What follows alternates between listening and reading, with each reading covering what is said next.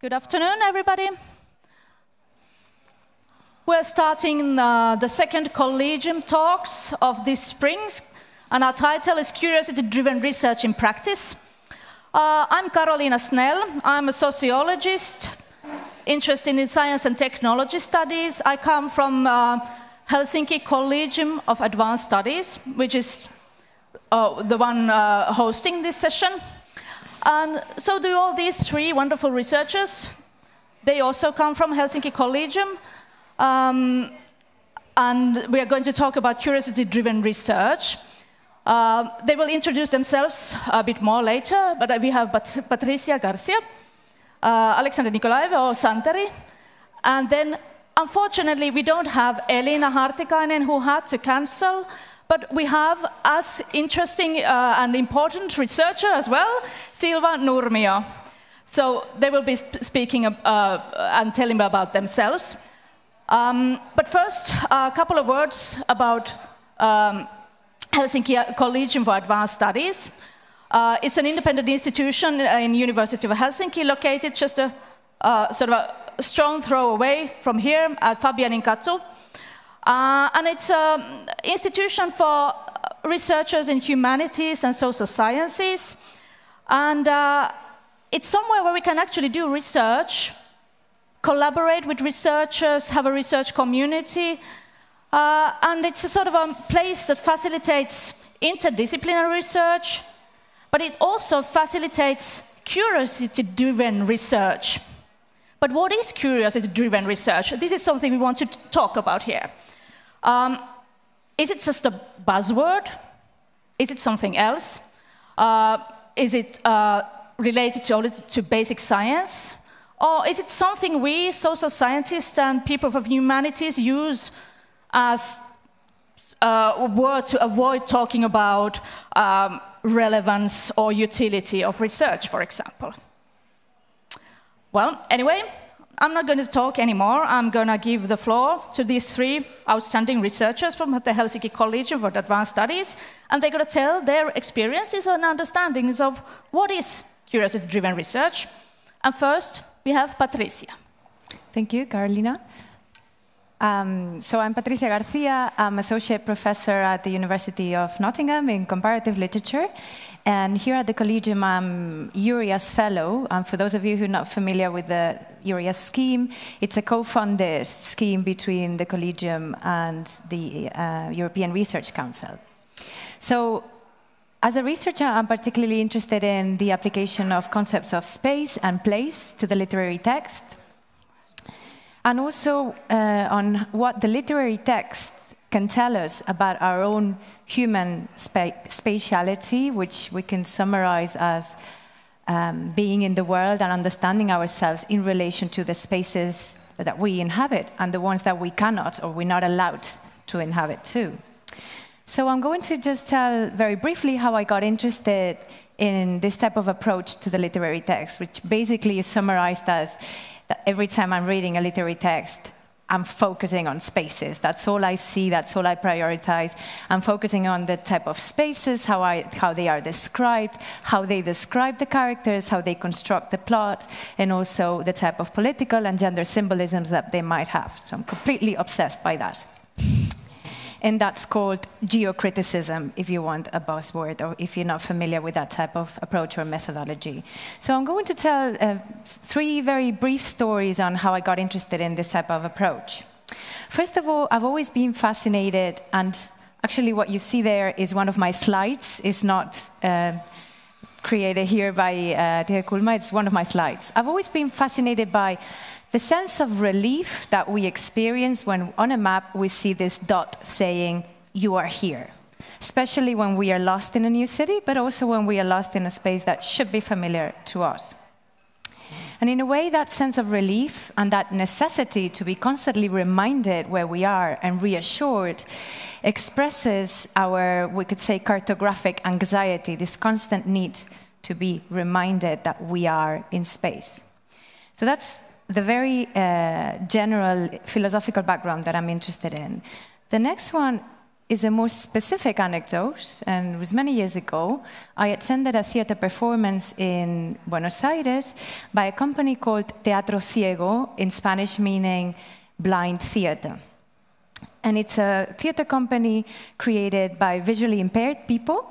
And what they do, they create a performance simulating a condition of blindness, meaning that you get into it together with the with the audience.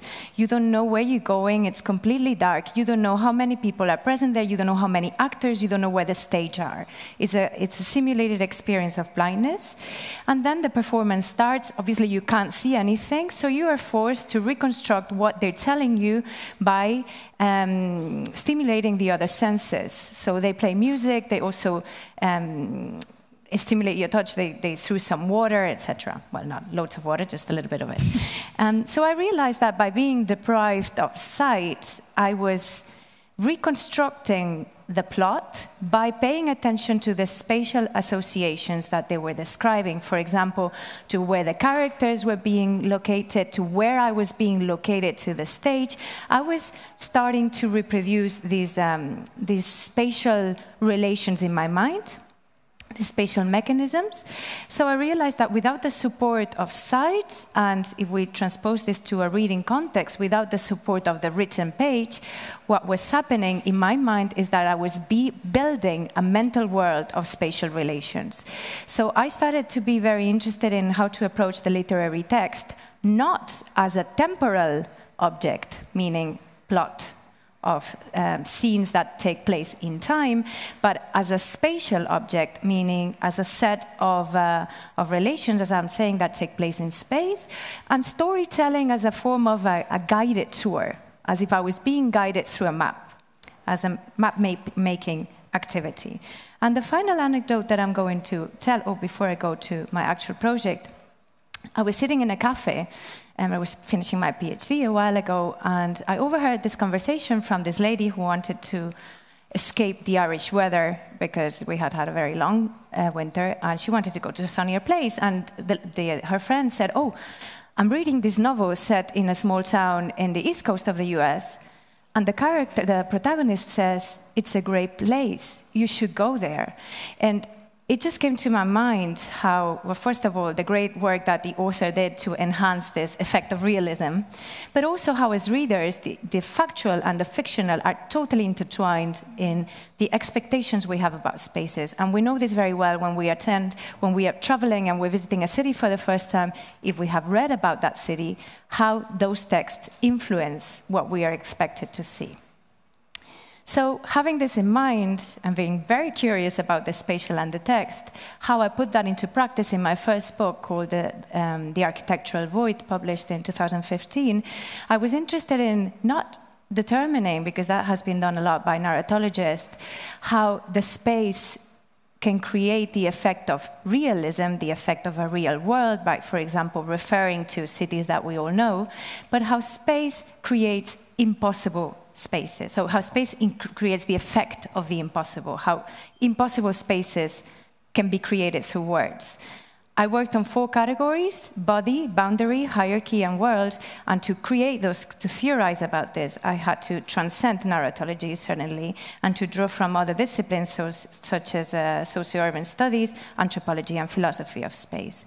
And just finally, I moved away from that when I completed that project, and I moved to a more specific concept of space, which is the city, and this is my current project. And I'm looking at the overlaps between the European city in the 19th century, between urbanist developments in major capitals, and how these developments have been expressed in literature of the fantastic. If you think about 19th century cities and the literature about that, you might think about the realist novel. But I was interested in approaching this sort of expressions of metropolitan modernity through the fictions of the fantastic. And I leave it here. This is an overview of how my curiosity has shaped my research and how I have managed, or I'm trying to manage, to turn this curiosity into scholarly production. Thank you. Thank you, Patricia. And then Santeri. Thank you. My name is Alexandre Nikolaev. I'm a core fellow at the Helsinki University Collegium for Advanced Studies, as Patricia and as Silva. So far I have studied how processing of language is modulated by either age or the DC. So I'm comparing younger adults to older adults, and also to patients with mild cognitive impairment or Alzheimer's disease. So I have started as I've got my PhD at the University of Joensuu, or nowadays it is University of Eastern Finland at Joensuu. So I took this picture from, I guess, if I remember correctly, the name of the lake is Pyhäselkä.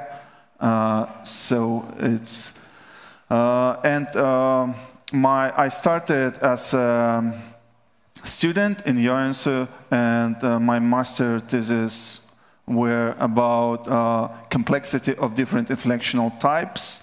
And if you are wondering what is an inflectional type, then I will tell you. For example, if a novel word is coming to your language, let's say your native language is English, and there are some novel words coming, then what are those chances that the novel word will follow some certain inflectional type, like, for example, tables. So if you have to inflect this novel word, what are those chances that you will inflect it according to tables type, or, for example, some other type, like, for example, children. So for children, those chances are relatively low, or actually almost zero, because it's closed, it's frozen in language. And let's say if there are some novel words, like novel proper names, let's say a surname Putin.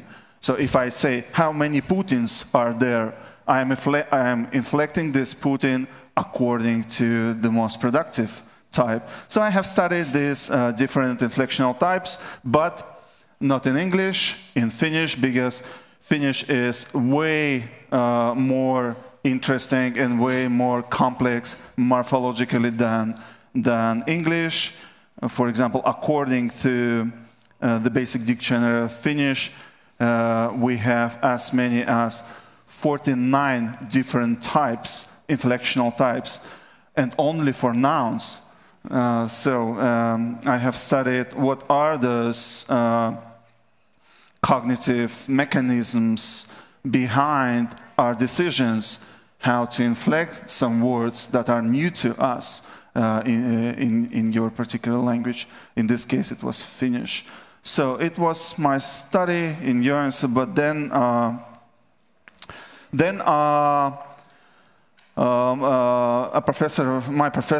my supervisor, Jussi Niemi, started collaboration with the Kuopio University Hospital and with the Department of Neurology, and we started a new project, and that is how I started to study patients with mild cognitive impairment or Alzheimer's disease.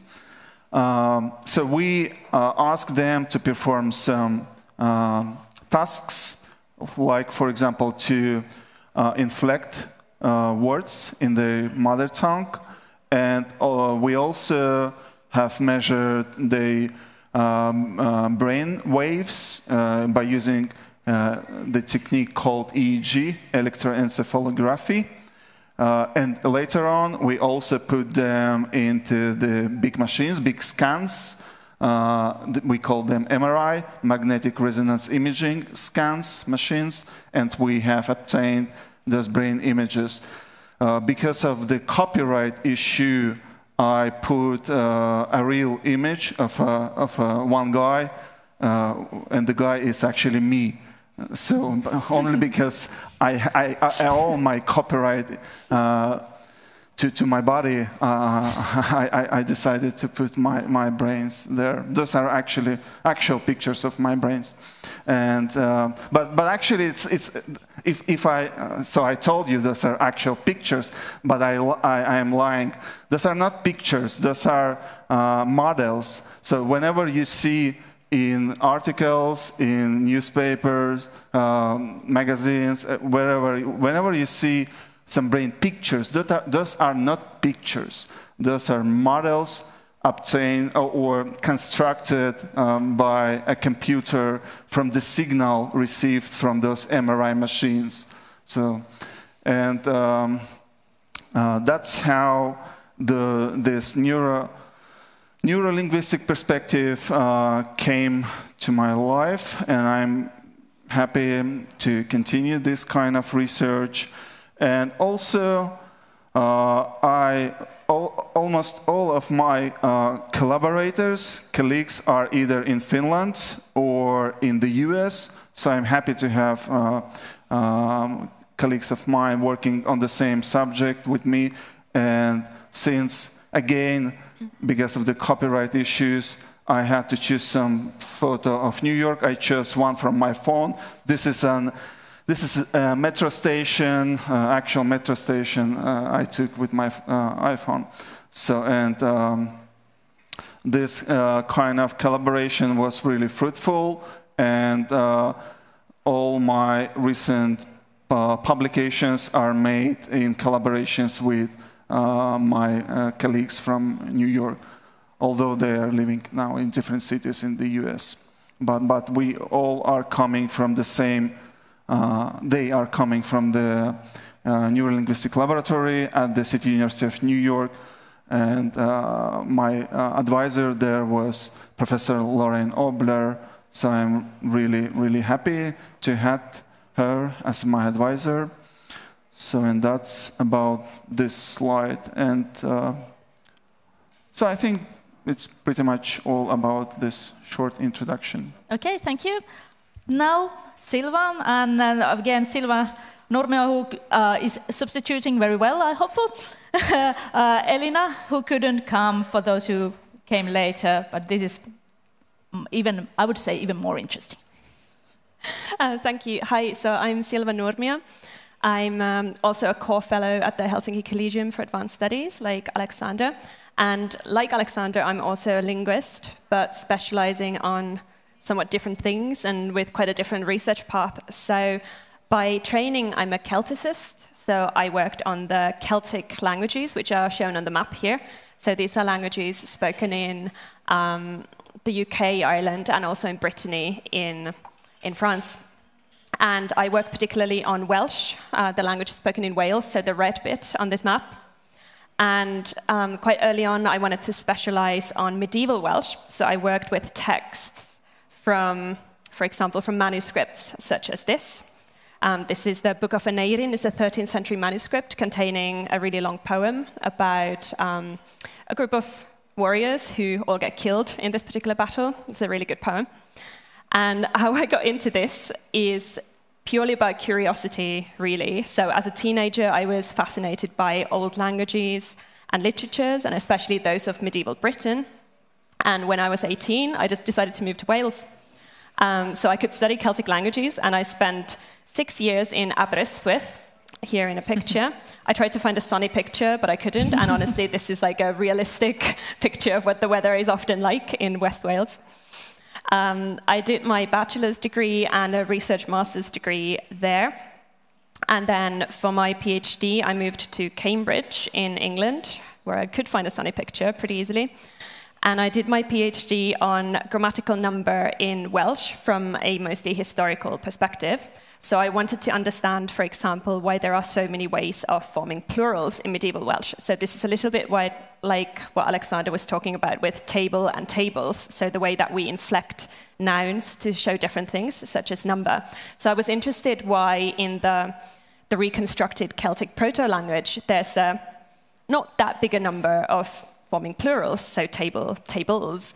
But in medieval Welsh, there's, depending how you count, about 20 ways of forming the plural, which is very different from, say, modern English or modern Finnish as well. So I was curious to know why that is, and I wrote a whole PhD on it. And then I went to Dublin for my first postdoc for 3 years, and then I came here to Helsinki for my second postdoc. And part of the reason for coming here was because my research is now going in a somewhat new direction. Namely, I'm broadening my research into general linguistics and into linguistic typology, which is a field of linguistics that studies patterns that occur widely in the world's languages, regardless of whether those languages are related. So we're interested in patterns that occur widely in languages, or possibly in all the languages. So kind of universal patterns. And we want to understand why these patterns are so crucial to human language. And my project here at the Helsinki Collegium is on a formation called the singulative, which I will very briefly explain.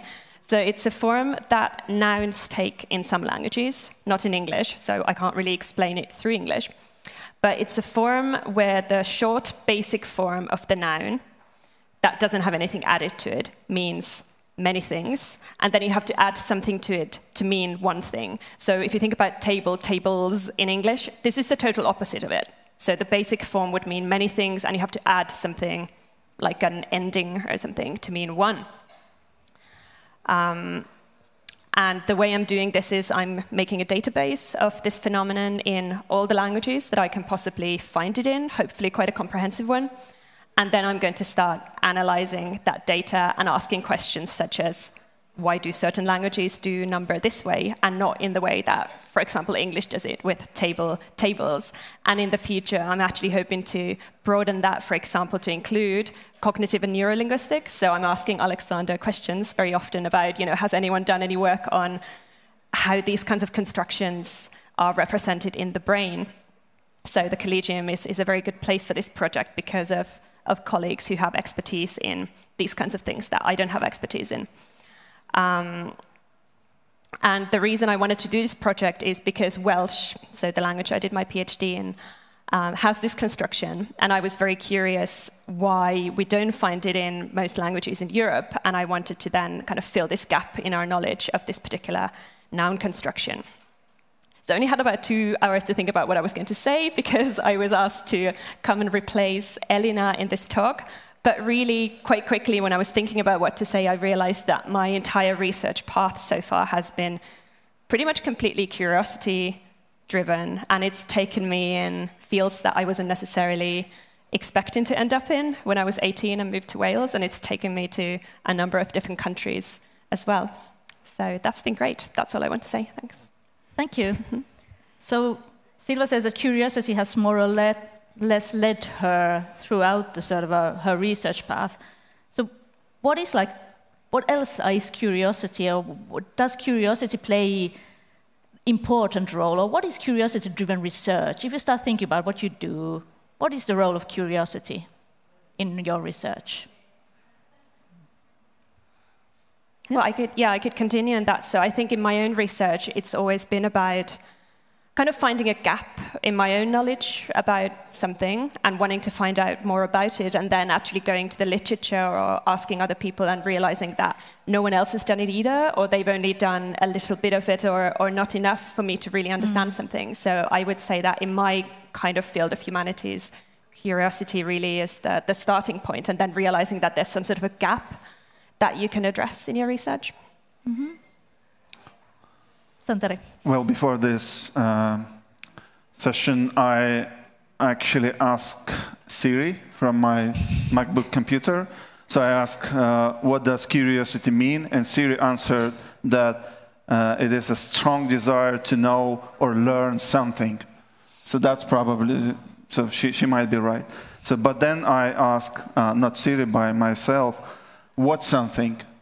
And I answered to myself that probably something important, and then I continued this chain by asking why it is important and for whom. And I think that whenever you are studying something, and even if your research is curiosity-driven, you are forced, at least at some point, probably in the very beginning, to answer those kind of questions.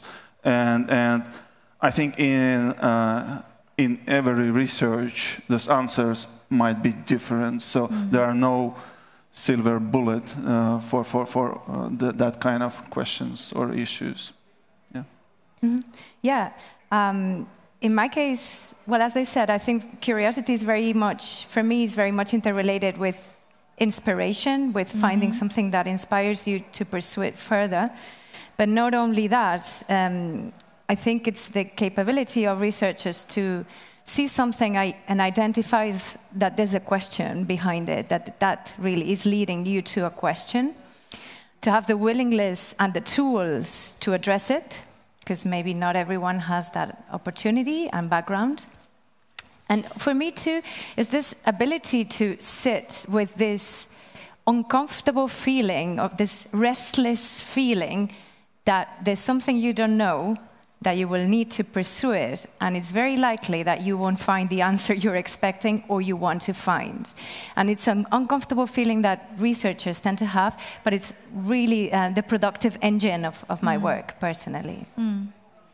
So curiosity is something you have to start finding good research questions and topics.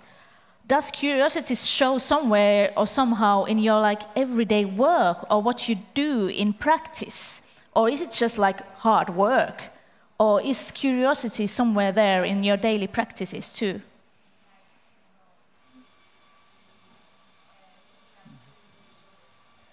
Yeah? I'd say it's there in my daily practice. Certainly, I can't figure out how to pursue any long-term project or any substantial piece of scholarship without having this engine driving it. I would find it very hard to get out of bed. But I think those of us who have the funding and the space, for example, provided by the Collegium to do it, are privileged to have the time and space to be able to carry out projects that develop organically based on how curiosity is leading us. Yeah, I'd agree. It is kind of the leading light in your research. So it might not be there every single day. I think you do have days that are just tedious, or you're doing something that's not inspiring the entire time, or there are days that you just have to do admin. But it is the thing that I think you need to remind yourself of several times a week, definitely when you're doing a research. This is the reason that we are doing this. And I have this habit of really putting my research questions up on post-it notes so that I remember what this is all about, because otherwise there's no point really. You don't do this for fame or money. So yeah. Yes, I also agree with Silva and Patricia that you can easily find yourself doing research or working for a wrong reason. For example, some of us might pursue a career and following some paths that are rather easier to go, and by I don't know, studying some dogma is actually easier. It's easier to publish any research that fits to some existing dogma than any research that is slightly outside or in opposition to the dogma. And I think that the only right reason is to do research only if you really, really like it and it is really, really your thing. I mean, go for it. If it turns you on, then go for it. If it doesn't, then there is no sense to do that, because there will be so much obstacles that you at some point you will give up. So there's curiosity, trying to find good research topics and something. But when do you actually know that the idea that you've had is worth pursuing, or is it just that you pursue it and then? Do you know? Is this a sort of a question you sort of have to deal with in your work? Does curiosity lead to always something good, or when do you know this is something interesting? May I continue? Since and or may I rather reformulate your questions about the ideas and so where they are coming from. And so I think that, for example, in my case, some ideas are actually coming from people you work with, and I don't by those people, I don't mean colleagues, but I rather mean your research subjects. So I mean, for example, if you work with some patients, then many ideas are coming from, observing or noticing something which is important from their perspective. And for example, and also it depends also on your patients and the patients available to you. For example, it just happened that the Department of Neurology I work and I am still working with at the University of at the Kuopio University Hospital. They have those patients with Alzheimer's disease and with other types of dementia. But now I am trying to collaborate with a different department and a different hospital, and they don't have dementia patients, but they do have patients suffering from aphasia. So I can't go there with my research questions because aphasia is a different type, different syndrome, different language problems. And so you have to tailor your research questions, your hypothesis towards your patients you work with. Or maybe I'm not supposed to say patients, but a more polite way to say individuals with aphasia or individuals with Alzheimer's. So, and sometimes it's only by chance. I mean, for example, I was studying performance, language performance in individuals with Alzheimer's disease here in Finland, and because there is no database, no available or no existing databases of Finnish language, I had to calculate some lexical characteristics of words by myself from different corpora. And because I had to do that, one of those variables I was calculating was so-called morphological family size. I calculated how many compounds, what is a compound? For example, child is not compound, but child care is a compound. So I had to calculate how many compounds each word has, and I did that by a semi-automatic process. I wrote some code, and I got thousands and thousands of compounds. Not all of them were semantically related to my target words, so I had to trim the list. And I had to drop many compounds that are not semantically related, only orthographically, so they share strings of letters. So they are related to the target word only by chance. So I dropped all of them because I was interested in the semantic component, how they influence, for example, word recognition. But then later on, I thought, okay, I have actually two variables. One is semantic, and one is purely orthographical. So the orthographical one is large, is way larger than the semantic one. But why should I drop it? Maybe I can also put this one into the model. And what I found was that young adults, young Finnish adults, are sensitive to the semantic component, and the semantic component is actually driving word recognition significantly, but older speakers are more sensitive to purely orthographic overlap. So the whole study was done by an accident, because I was dropping all the time something, but then I decided, why I'm doing that? Maybe I should also put this in the model as a different explanatory variable.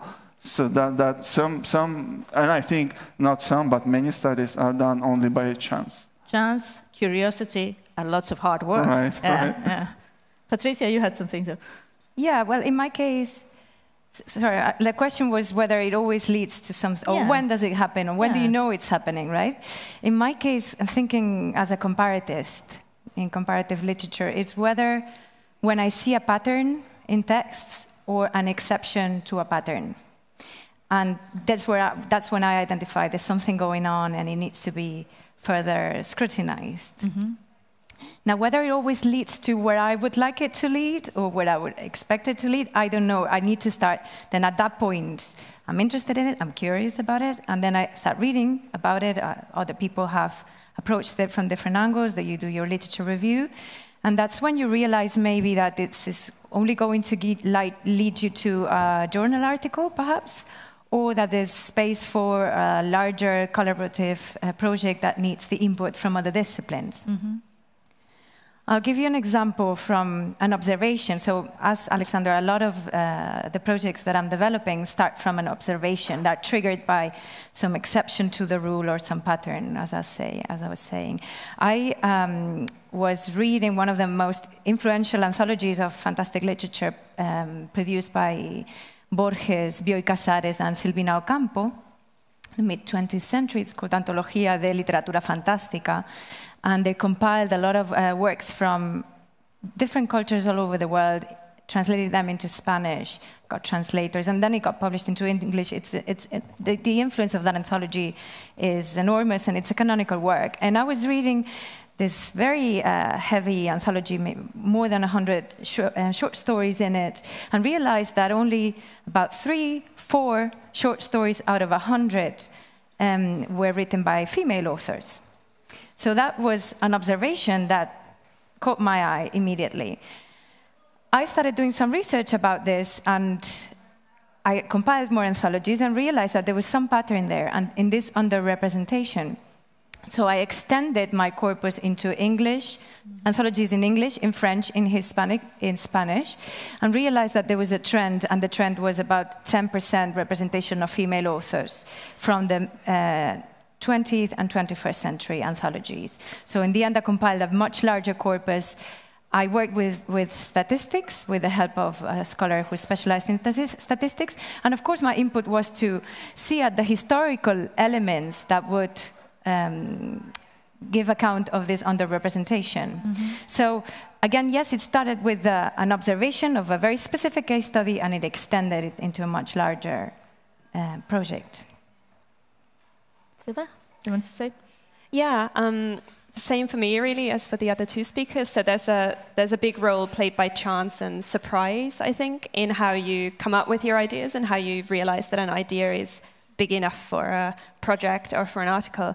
So I think for me the ideas come on the one hand from my own work, so things that surprise me in something that I've done myself but not actually realized that I had done it, and on the other hand the work of other people. So in terms of my own work, for example, my current research project is based on something that was a pretty small part of my PhD that I didn't think was particularly important at the time, but I was just recording these particular phenomena in my research just for the sake of completeness.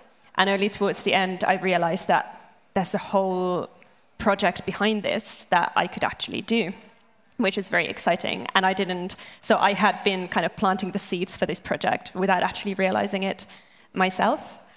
And on the other hand, yeah, you often notice, as the other speakers said, things in the work of other people which somehow relate to what you're doing, even though it may not be obvious to begin with. So, for example, I recently got hold of a handout by a colleague in linguistics, but a totally different field in linguistics. I didn't understand most of the handout because it was in generative syntax, but there was one example on the handout used to illustrate, again, something that wasn't really to do with my research, but that example on the handout just showed an aspect of the singulative, which is my current project, which I hadn't realized existed really. So, and that sparked a whole idea for a cooperation with a friend who's working in that field, which is hopefully going to lead to an article. So that was a very kind of accidental discovery of something that I just happened to see leafing through a handout, not with so much interest because it wasn't directly in my field, and suddenly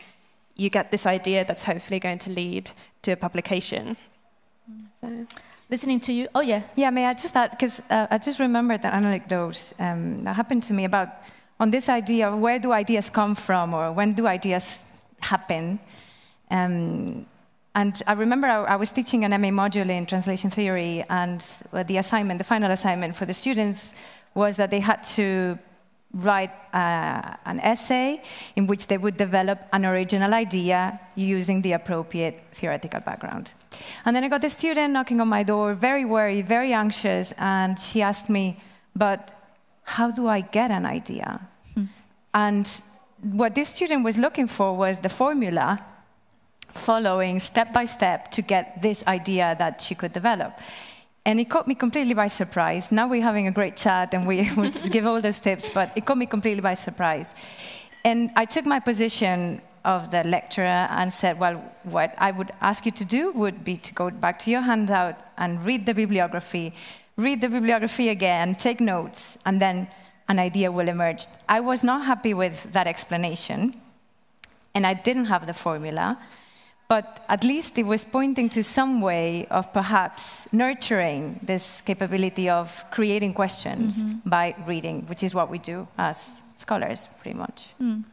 A small notice that I think that if anyone or someone says that I have an idea, then in many cases he or she just has not read enough.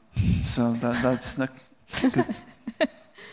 So listening to you, in a way, research and curiosity is very, very personal. It's obsession about spaces or ancient languages, or it's about your brain images, or it's very personal. But on the other hand, it seems like ideas and curiosity are an interaction. They come from the research subjects, whether they are patients or texts, and they come from colleagues or something. So it's a sort of a collaborative curiosity in a way. But on the other hand, there's a sort of a much pressure now to be collaborative and be doing interdisciplinary work. What do you feel? Does this somehow, like, is it like then the curiosity will sort of merge in this collaboration, or are there sort of problems also when it comes to this? And how does it with different fields? Some of you cooperate with different fields, like Alexandre you do, but I don't guess, well, you have worked with statistics and something like that, but how does it fit in, this curiosity and interdisciplinary work? Yeah, Silva?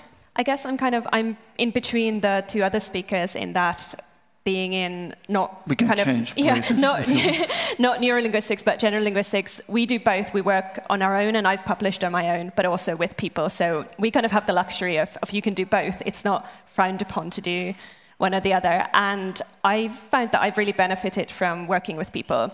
I wrote my first kind of co-written article last year, and before that I wasn't sure if I would like it, but I'm glad I tried it. So I found that in that case, because I had a collaborator who I worked very well with, it definitely made the end result better, and we could actually inspire each other to new directions. And because if you have a good collaborator, the sum of your two kind of sets of knowledge is often more than just the two parts. So that's the ideal case for collaboration. And I would say that in my case, so far, it hasn't been any sort of a hindrance to my curiosity. It's almost the other way around. But I wouldn't want to encourage collaboration just for the sake of collaboration. I think it has to be relevant. It has to be one where all parties have something to bring to the end sum. Well, I would probably start with a couple of negative things about collaboration.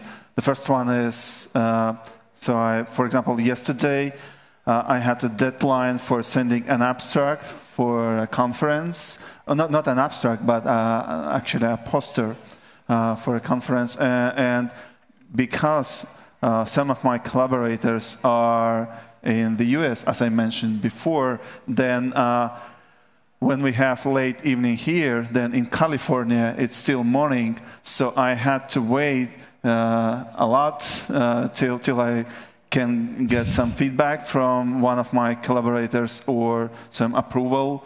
So eventually I sent the poster yesterday at 1 a.m. So it's actually today at 1 a.m. And so my day started something like 7 a.m. and it has ended at 1 a.m. Because of this kind of collaboration. And other negative thing is that Sometimes I have in some publication so many co-authors that when I have to have a reference to my publication, then even in the references at the end of the publication, there are so many co-authors that some journals require to delete them and only to replace with et al. If there are, for example, more than 6 and 7. And I actually do more than, I do have more than 6, and that's why. So it's impolite way to refer to your collaborators by only et al. So me and et al. So that's negative things, but otherwise it's only really positive because there are so many positive things about that. Silva has mentioned some of them, and well, you kind of, instead of having 2 or 3 reviewers that the journals typically give you, then you have all your collaborators as reviewers, and those are the good reviewers, so the good cop and the bad cop. So and it's nice to have good reviewers, and they also contribute with their ideas, and they help you to solve some problems you are not capable to solve, and they bring their knowledge and many other good things. Sure, and also visibility. Only a technical issue. Your publication will be more visible because you only by chance, only like statistically, because you have so many names as your co-authors. So in any database, if someone is searching according to names, he or she will find your publication because of that. Yeah. Yeah, very little to add to this point. I would agree with Silva that reviewers will immediately pick up on anyone forcing to present a project in an interdisciplinary way or introduce a collaborator just for the sake of ticking that box. So beware of that. And in general, I would argue that any research is collaborative, even if you don't write together with another author, because you are building on existing knowledge. So you have to be aware of where you're situating yourself in relation to that. And in a sense, you're not isolated, even if you might be writing in your office by yourself. So if collaboration in general is not a hindrance for curiosity and doing research, are there some hindrances? Now, can you identify something that actually is now making your research not curious enough, or not, you're not able to do curiosity-driven research? Yeah, well, if I may, I might say it's not about not being curious enough, but sometimes not having the time and space to develop that or to see how it develops. We are very lucky because we can spend time at the Collegium, so we're given the time to do that. But more and more so, we're not given the space to do that. And I'm not talking about not having your own office, but I'm talking about, for example, I've now been struggling to finalize this funding application in which I need to summarize all my ideas in this 100-word abstract. And it's been an absolute nightmare to put all my curiosity points into this 100-word abstract, because reviewers won't have the time, or they don't get paid enough to pay the attention that our curiosity deserves. And that's one example. The other example is that we are attending a conference tomorrow with other EURES fellows, and we are asked to summarize our research in 2 minutes. So more and more so, we don't have the time and space to develop our ideas and show them to other people, which maybe would make them curious too about our points. I totally agree with Patricia that time is one of those constraints on curiosity. And for example, if you have to teach, then it is really time-demanding activity, and it's not that easy to do research and teach at the same time. For example, some titles, like for example, university lecture, requires both of those activities, but sometimes it's difficult to find a balance. And another issue would probably be publishing, because for example, it is really difficult to publish negative results. So if your curiosity leads to some research, which in turn leads to negative results, it's not easy to publish them. So this is another constraint.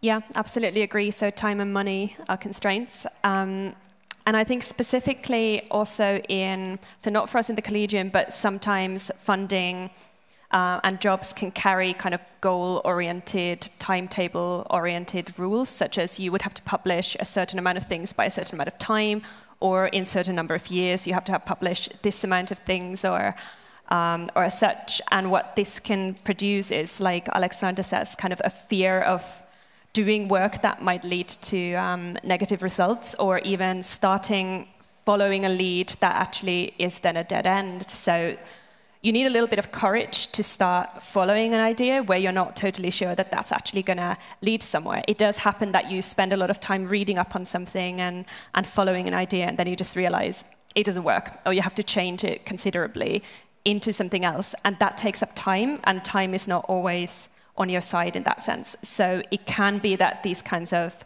goals and deadlines and timelines can make you kind of more cautious in how you pick your topics, and they might make you less likely to do something that's a little bit brave and that you don't know exactly where it's going.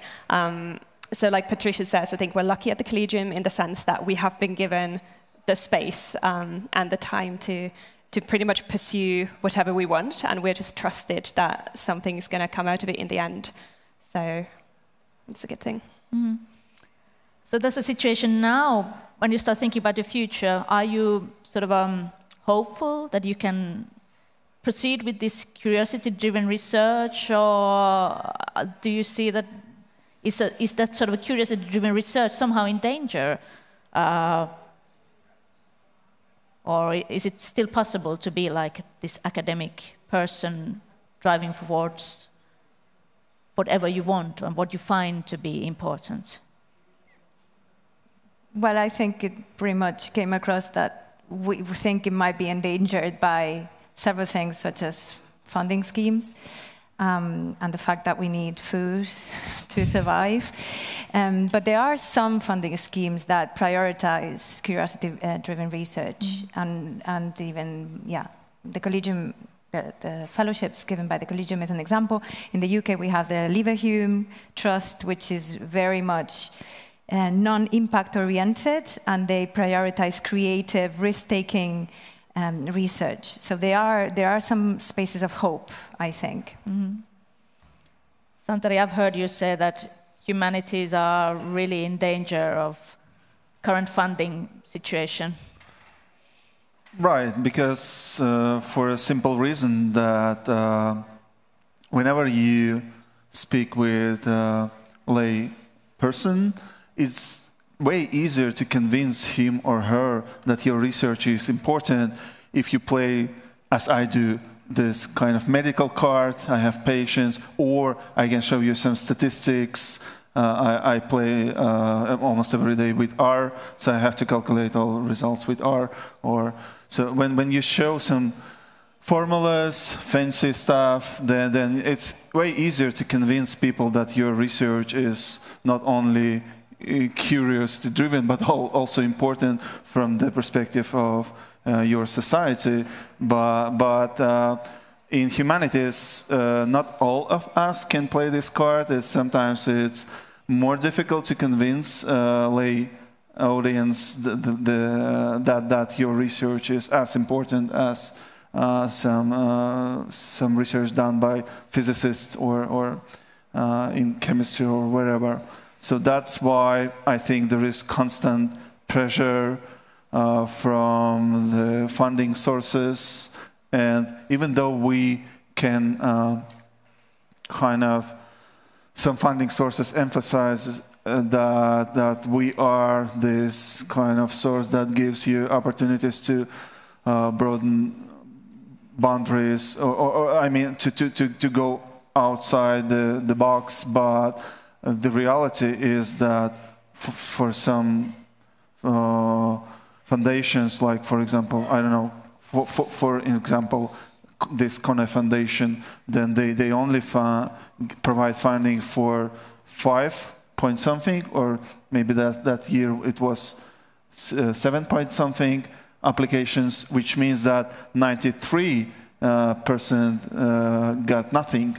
So, and there are not that much opportunities to play with. No. Yeah, I agree. So there's quite a lot of pressures from funding sources, and in terms of when you plan your career in the future, you have to take these things into account if you want to keep getting funding. So I'd say there's two things. There are these pressures. There are the boxes you have to tick, or the hats that you have to wear. So interdisciplinary, impact, etc.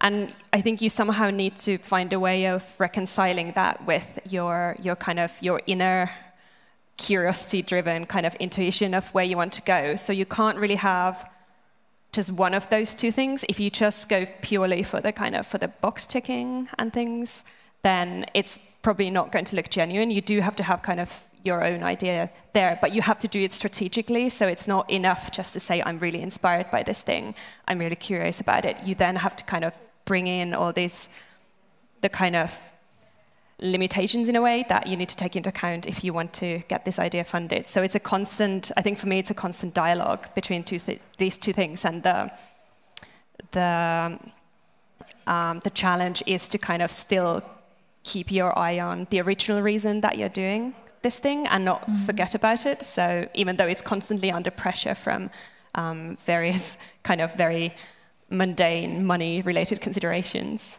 So yeah, it's tricky. Mm-hmm. Well, almost an hour of this discussion, but I don't want to end on constraints and pressures, but like, what is the most exciting thing about your work currently, or what do you want to do? Something like very ending up on positive and interesting note. What are you interested in now? What makes you tick currently, and what do we want to do in the future? What you're curious about right now? Okay. Well, I'll start. Yeah, okay. I'll start addressing your question first. Well, the most exciting thing of my research, I think, is the fact that I'm dealing with texts that, even if they're from the 19th century, for me, they're living beings, and I'm interrogating them as if they were alive, and they're always replying with different things. So that's the most interesting part. What I wanted to say is that I think we're presenting here a super positive image of curiosity-driven research, and I feel also that we shouldn't be slaves of curiosity. It's a positive word for sure, but I think it's also very important to realize that as researchers, we're going to go through those phases of running out of ideas. And that's where our professional side comes in. And in those phases, they're very important phases to finish what you committed to finishing, do some cleansing, and make room for new ideas. So it's not that we're constantly being inspired, but we work very hard to complete what we have said we would. And as I'm saying, those phases of running out of ideas, as frustrating as they can be, I consider them to be an important part of our work to make room for more later on. Well, I would say that if I have to think about my professional life, then the most exciting thing in my professional life is people. So people are, but this time I do mean my colleagues, my co-authors, people I meet in different universities, people I meet at different conferences, also students that take my courses, and this is the most rewarding, the most exciting thing in my professional life. And for example, as an anecdote, sometimes if your course is going well, you feel that. And I told one of my colleagues at the Collegium that sometimes if your course is going well and you feel that students like it, then you feel like a rock star. And the colleague I told this thing, he said, no, you don't feel like rock star, you are rock star. So this is the most rewarding, most exciting thing.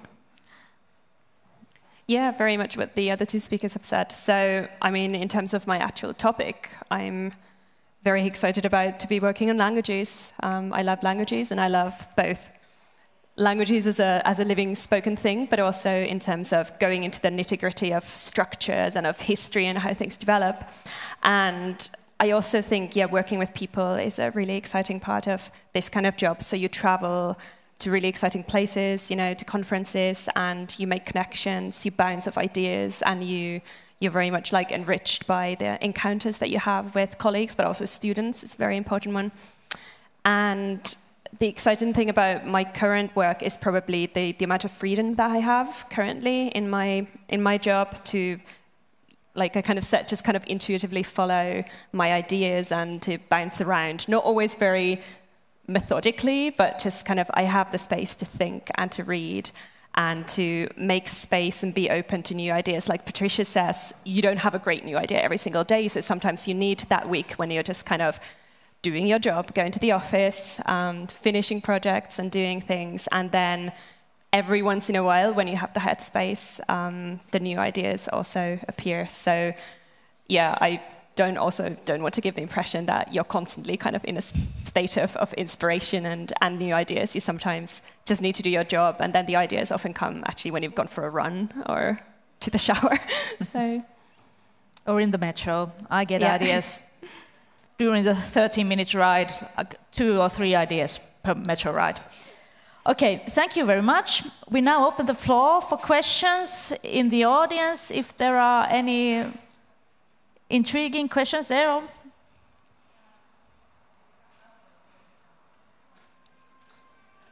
Like this? Okay. Well, thank you very much, all of you, for your contributions. And what I'm interested is, like, when you describe your experiences, you were always talking, well, you talk from different range age. Like Silva was talking that she got fascinated when she was a kid, and you were talking about more mature stages. So, and then also you were talking about this curiosity that at the end is kind of a snowball, because you start with some curiosity and then it develops to another curiosity, etc. So talking about when you get these different inquiries in a different life stage, has that changed your way of seeing that curiosity, like being more critical, or, you know, because I imagine when you're a kid, you know, and you start being fascinated by Welsh, then you are like very no filter, like passionate, I want to do this, that's all. But then when you're like an adult, then you can get very passionate, but you have always this kind of like mindset or mind walls or something like that. So what is your impression on that? Yeah, I get that. So yeah, I definitely, as a kind of 17-year-old, I think I didn't have much like realism in my wish to just move to the UK and start studying languages. I just did it, and it was great. As I've got older, yeah, like the realities of what it is to be a researcher have obviously come in. So you do need to think not just like, oh, this is a great idea, I'm excited about this, but, you know, is it doable? Is it doable in the time that I have in a particular project? Is it fundable? Does it tick enough of the boxes that will get it funded? Because, yeah, I need to eat. So all of that has come in, and a little bit more of like realisms. I've learned to kind of estimate-ish, like how long it will take to actually follow an idea to the end. So how long it will take to produce an article or to write a PhD, and things like that. So I guess, yeah, I've learned to kind of exercise that sort of criticism on my ideas, but I think the initial spark is to some extent the same. So that kind of, I'm just really excited about this thing. I don't know why, it doesn't make any sense in the sense that it's not going to make me rich or famous, but I just really want to do this. Kind of like Patricia was saying, that you almost get a frustration that something hasn't been studied, something hasn't been understood, and I really want to understand it. So I think that remains the same. Does that kind of answer the question? Yeah. Any other answers? Yeah. Your question reminded me of this quote by Einstein, which I wanted to raise at some point and then I forgot. I have no special talent, I'm only passionately curious. And this is quoted again and again, like, I have no special talent, but I am so curious. And this is Einstein saying this, okay? And I hate it because it's curiosity is certainly not enough to produce scholarship. And as you're saying, you can have these ideas and these inspirations, but as maybe you become more experienced in research, you learn to discard which ideas might lead somewhere, which ones might not, for the time being, at this, because you need other things. You need a method, you need a theoretical background, you need to be able to phrase them into questions, you need to be able to know where they are situated in the existing body of knowledge, etc., etc. So, yeah, maybe we presented this rather naive idea of curiosity as this engine in our research, and there's certainly much more needed to turn this into scholarship. But sometimes you see there might be an idea behind, there might be a paper behind, there might be a project behind, and you don't know what to do with it. It's not the right timing. So I have a freezer, mental freezer, where I put these ideas as mental notes and leave them there, because you never know when these are going to turn into something else. So timing is an important issue as well, yeah. Something? No, okay. Any other questions? Over there? I wasn't here from the start, so please ignore my question if this is something that you already discussed. But I think that we've been circling around this quite a lot, also in the last question. But how do you, when you get an idea, then and then you start thinking about the physical constraints, the time and the money, but content-wise, how do you have to judge and be critical if it's a good idea? How do you know that your curiosity has led you to something that contributes? Well, I think that you have to read a lot. I already mentioned that if you have an idea and you think that it's a nice, interesting idea, then it might be that you just you didn't read enough. And I also, if we compare this Finnish PhD system, when PhD students have to write the research proposal and research plan already in the beginning of the program of their studies, then it sometimes might be really difficult for them. And we can see that if we compare to the US system, when they actually start the PhD thesis, maybe after 3-4 years being a PhD student, and after several exams, and after reading a lot of the literature in your field, and even narrowing your field to something more specific, then there might be some benefits from that.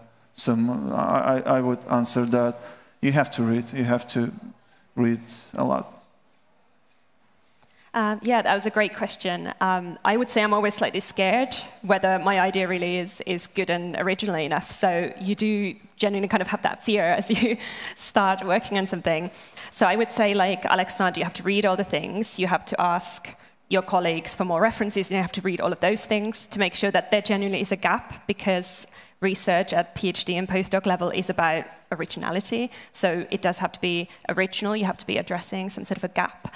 And then on top of that, you kind of need to work out whether you're really the right person to address that question as well. So do you have the expertise needed to tackle that question? And if you lack just a little bit of it, is there somebody you can cooperate with? So this would be my own way of thinking about it. So I might ask somebody to come and co-write who can fill in some of the gaps if needed. And then once you're pretty sure there's a gap and that you might be the right person to deal with it, like talking to colleagues and talking to your mentors, just to...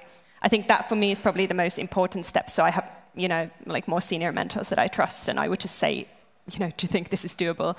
And I would appreciate what they say on that before pursuing something. Does that answer the question? Yeah.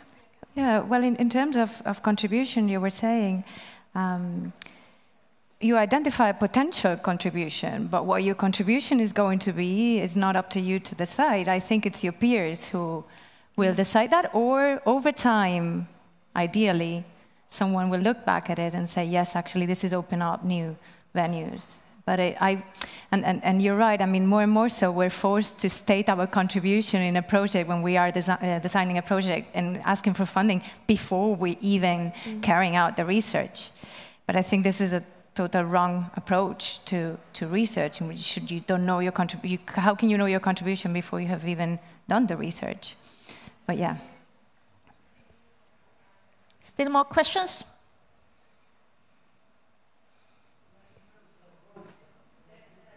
If none, I thank the discussions. It has been very interesting, and I hope we get to be very curious about our research, work, life, and everything during this spring and even further. Thank you. Thanks.